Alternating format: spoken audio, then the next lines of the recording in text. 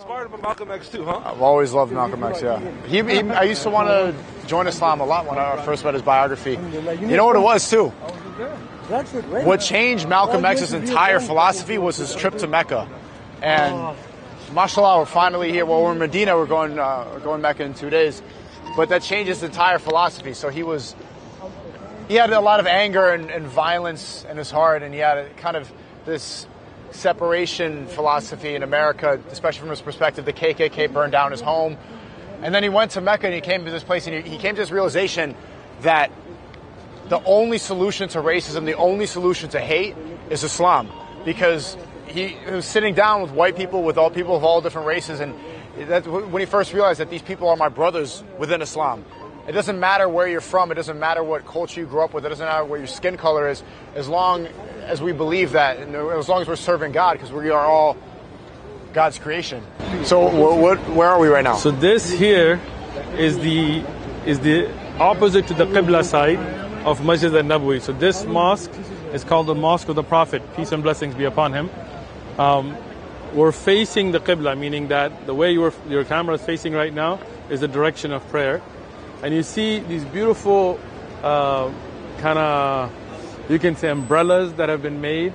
Allah reward those that built these. They close up at times, you know. If you come at different times of the day, they'll close up. And when they close up, you can see the sky. But at times when it's colder or when it's raining or the sun is hot, they open it up. Something so beautiful. This is the Mosque of the Prophet, peace be upon him. Obviously, it's expanded now much. Some of the scholars said the older inner city of Medina is all inside the mosque now. What we're going to go towards now is called Jannatul Baqi, which is the graveyard from Medina in the old days, where people like Aisha, the wife of the Prophet, is buried, where people like Uthman ibn Affan are buried, great companions, and still today people are being buried there. So we're going to be going towards that direction. But chat, I want to hear, should our brother here take his shahada? We're here at the Maybe right time. Maybe at the end of the tour, he'll be so moved that he'll be in tears. And if he has questions, he can ask. It's a very historical place. Yeah. Do you call these umbrellas? I was wondering what they were when I first saw them. They close up, right? So it's kind of like an umbrella, right? I don't know what you would call it. Alhamdulillah, SNEAKO's being recognized all over the place, man. MashaAllah. May Allah increase it in goodness. But I saw a couple things when people were praying that they were in front of the imam. Is that? That's not permissible. Yeah, you got to be behind the imam. Because it's so crowded inside the mosque here that people are starting to pray outside too.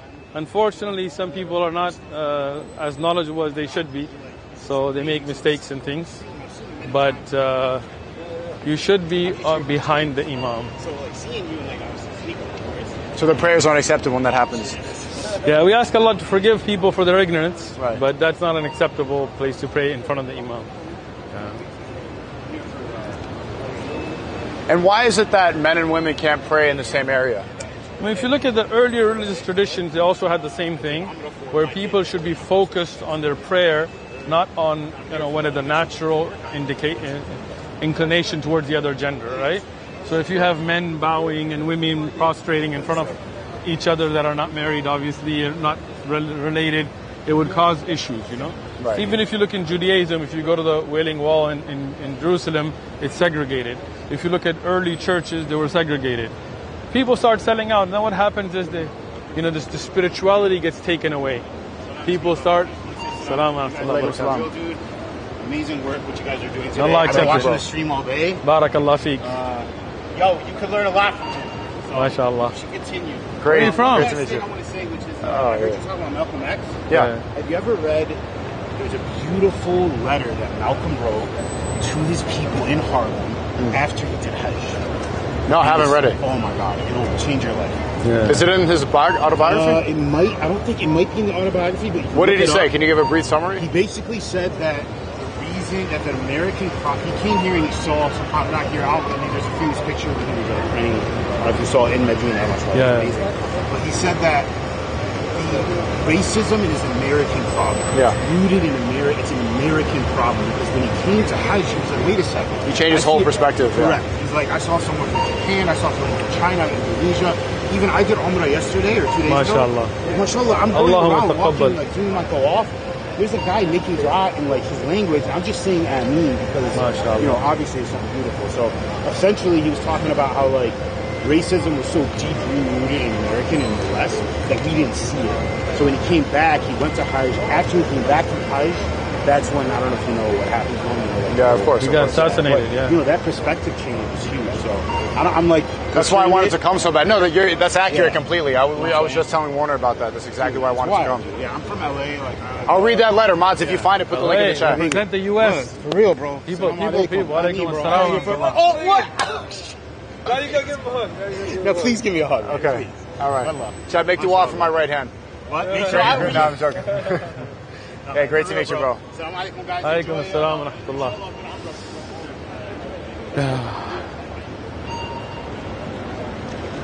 So if you look on that side straight, it's kind of dark, but you can see the expansion going on. Alhamdulillah, the Muslim Ummah is growing, and every year we have more and more people coming, and they're expanding the mosque more and more, and running out of room. You know, this is late at night, but Alhamdulillah, you can see people are here, they're praying, they're sitting with their families, having a good time within the halal, Alhamdulillah. But because the increase, especially in Ramadan or in Hajj time, you know, even though in Hajj, obviously you're going through the days of Hajj, but before and after, people come here so much that they're having to expand constantly. It gets packed completely during the day. Yeah. You should pray Jummah on Friday. You'll be praying in the middle of the streets. Yeah. I came here at Jummah one time at 10 a.m. and I couldn't get inside. It was that packed. There's 10 from Safi, says, Salam alaikum, Shaykh. I want to do Umrah, but I don't know how to, and I have no one to come to. Please help me. What should I do? Thanks. Where is he at? From where? I don't know, but I think he's American. Inshallah, we're coming for Umrah on the 29th of November from LAX. Check the flyer online. You can contact my son. It's his name Yusuf Ibn Uthman at gmail.com. So YUSUFIBNUTHMAN at Gmail. We only have, I think, a couple of seats left. It's going to be a really great Umrah because we're sponsoring a lot of new Muslims. So half the group almost is going to be reverts. Some of them that could not have come, but SNEAKO is mashallah sponsoring one. I'm sponsoring one. OMF is sponsoring some. So we'll bring them people to connect them with the holy sites.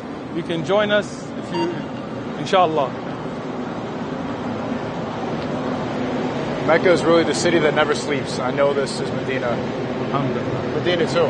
Yeah, Medina too. It's mashallah. so clean. Like it's insane to me how many people come here every single second. Yes. The floors are completely clean. Alhamdulillah. I would feel totally comfortable walking barefoot here. Yeah, this is so clean, mashallah. Well, as you know, Muslims are literally the cleanest people. If a Muslim that prays 5 times a day, It's he's clean 5 washing times a day. himself 5 times a day. You can't get cleaner than that. One time I was at work and I was making wudu, like I was washing up before the prayer. And that day I hadn't put my socks on in wudu, so I had to take my socks off. So I took my socks, I was washing my foot. One of my coworker walks in, right? And he's like, ew, why do you have your foot in the sink? I told him, bro, my foot's cleaner than your face. He was like, what? They really went ill? Yeah, he was kind of a little bit fruity. I was like, yo, you know, I told him, how many times do you wash your face? He's like, twice, once in the morning, once in the evening. I was like, I wash my foot 5 times a day, bro. Right? That's how clean we live. Alhamdulillah, as a Muslim, for Jummah, you make ghusl, you take your bath. Every time you have janaba with the wife, take your bath, all those things. You live a clean life. Not just clean on the outside, but clean on the inside. Free from idol worship, free from... Can we go in? Yeah, no, that's the woman's side, yeah. Oh, duh. Yeah, So Warner, you can go in. Hey! Oh, yeah, my bad, bro. Yeah, I know. You know what? I think now you gotta hold this again. I'm just kidding. So we see also here in Medina people from everywhere in the world. You see people walking around, you can tell they're from different countries, all living peacefully, alhamdulillah. You know, people are never angels, but Islam brings that sense of brotherhood, you know. We look at a dinner today, how many people were willing to pay for us and willing to help us and willing to do things that regularly people wouldn't do, you know. Check out that cat. That's a halal cat right there. Yeah, Medina is filled with beautiful cats Should I pet and it? people. Yeah, go Go ahead. Should I go pet it? Let's see if. Should I pet it? Alaikum salam. Just I was watching the stream. Oh, you were. Good to meet you, bro. Oh. You don't got it like that, bro. So now we're going to be getting to the original part of the mosque coming up in a little while here. As you can see, this is all the expansion. And this on the right is still all the women's area. So we can't go in over there. We'll Drink check Zam out. Yes, I want some. Yes. Gotta have a couple cups. I'd love some Zamzam. Wait, so you want some Zum? Stream Snipers, bring him Sorry. another hoodie to hold. Sorry. No. Sorry, chat. Not kidding. I tried. It's live. It's live. It's live. What can we do, man? We don't need to make wudu when we're not praying. I already have wudu. Yeah. Always stay in wudu, man. It's like your armor. Stay prepared. So if I use the bathroom, do I need to make wudu again? It's good. I mean, if you're not going to pray, you don't have to, or touch the Quran and so on. But for me, anytime I go to the bathroom, I make wudu right afterwards. Because You wash your feet every time you pee?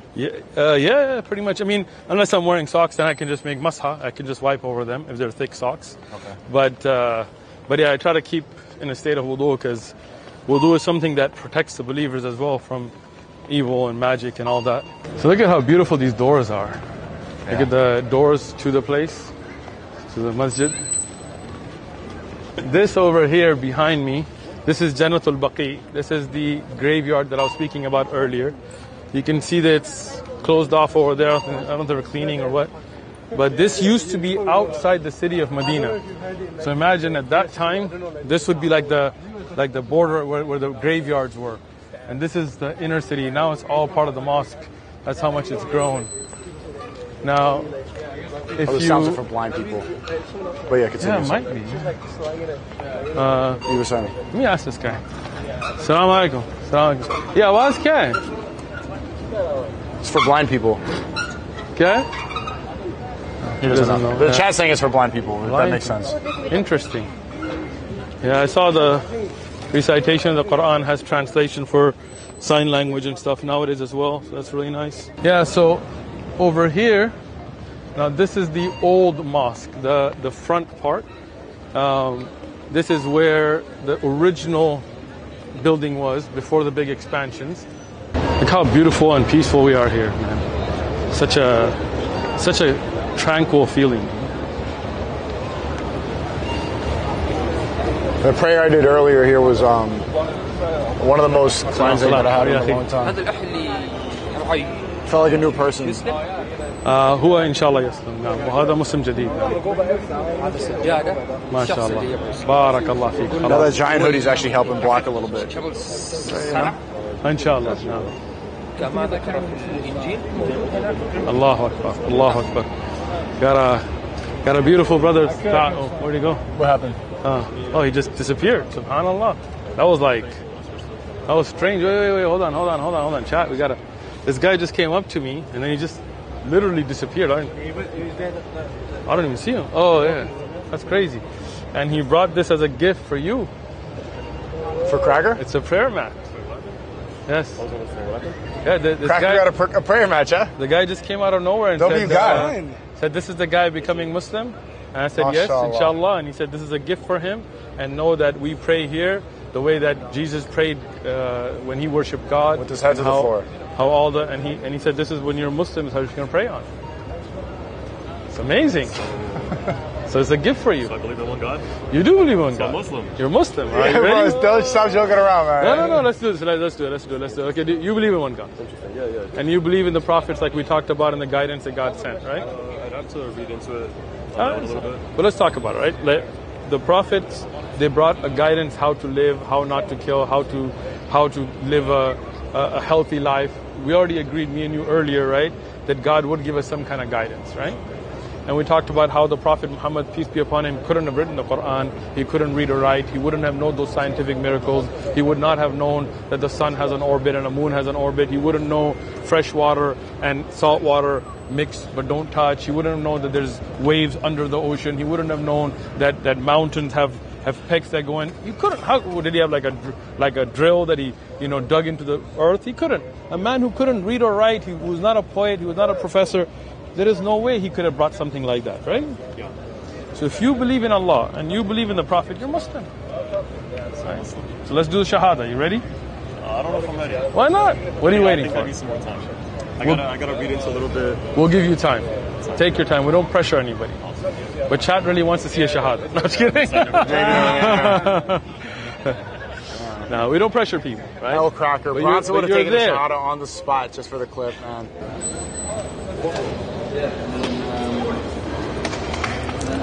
Look how beautiful and peaceful this is. Musa, take a shot of them like. How you doing? Good, how are you? Like standing here and going all the way down. So, And then that way. How beautiful that architecture is. Alhamdulillah. It's kind of disappointing because I know that soon I am going to return to the normal American streams. And it's not going to be as... But it's all balanced. I'm going to end Shaykh Uthman. I'm going to... we'll get some sleep because... Inshallah. I don't want to keep farming Shaykh Uthman. He needs to get some rest. You have another meeting at 4? 4 a.m. I've got a lecture, so I still gotta... That's insane. I'm not going to sleep till 5. I'm going to go pray. So these are the nights you get the benefit, Stay up till 4, do the lecture. Then when pray do you Fajr. sleep? Like when you go back to San Diego, you going to sleep at all? Even in San Diego, I don't get that much sleep, because I work and then kids and all the stuff. But alhamdulillah. You need to take a vacation. No, actually, I know that you need to take a week off somewhere. This is my vacation. No, like just where you could sleep and then sit at the beach for a good week for your health. That would be nice, but what's holding you back? Too much to do, man. Right now when I get back, I gotta start looking for work again. I finished my contract, so. Oh wow. Yeah, obviously I got a wife, kids, work, da'wah. I got my duroos are on hold right now, so since I'm here, no lessons in the mosque. So when I get back, the students can be like, yo, let's get it popping, But alhamdulillah, we work hard in this dunya, so Allah gives us in the hereafter. We have a firm belief that none of this is for waste. We don't do it for money, we don't do it for fame, we don't do it for show. We do it for Allah, sincerely. That's why all these guys that want to debate, like debate this guy, debate that guy, one of the things I told them, okay, cancel your Patreons. Don't take money for da'wah, for Christianity, for evangelicalism. Leave all that and then come debate with me. Because the problem is they all do it for money. They do it for fame. They do it for their Patreons. Me, alhamdulillah, I do it for Allah. I ask Allah to accept it. I ask Allah to give us all sincerity and give us steadfastness in the religion. It was a beautiful stream, beautiful conversation, and he's already accepted the Islamic belief. He believes in one God. He believes in the Prophet. We'll give him some time for his Shahada. Right. We don't pressure anybody, but that by itself was worth it. So, inshallah, hopefully tomorrow or the day after on this trip, live. And then you have your Umrah immediately. This is the best place to become a Muslim. Like, you got a prayer rug already. Great you can get privilege a free to be a Muslim free and Umrah. have the opportunity to. Yeah. to There are Umrah. people that spend their whole lives saving up and never see Mecca and Medina. Right. Allah will give them for their intention. Right. But Allah has blessed you. You're already here. And you're here. This is the place. This is the place. Shahada straight to Umrah. Wow. There's even stories of cab drivers who take people to the Haram, and you ask them, when was the last time you've been there? I haven't been there in years. Wow. But they just drop people off. So that That's just shows, sad. even if you live here, like How difficult it is. How difficult it is to get there. So for you It's a to great be here, privilege. it's truly We're a blessed to blessing. be here. But it's just, are you going to accept that blessing or not? I love you guys, man. I'm going to end stream. I love you guys. We'll see you tomorrow. Follow God, everybody. I will say this last piece of advice. If you're in a position right now where you're depressed or you don't know what you want to do in life, I recommend immediately to start going to the gym regularly. And second one is start prayer. If you start those two things, if you keep that routine up in your life, things will start to change immediately. I think it's the best way.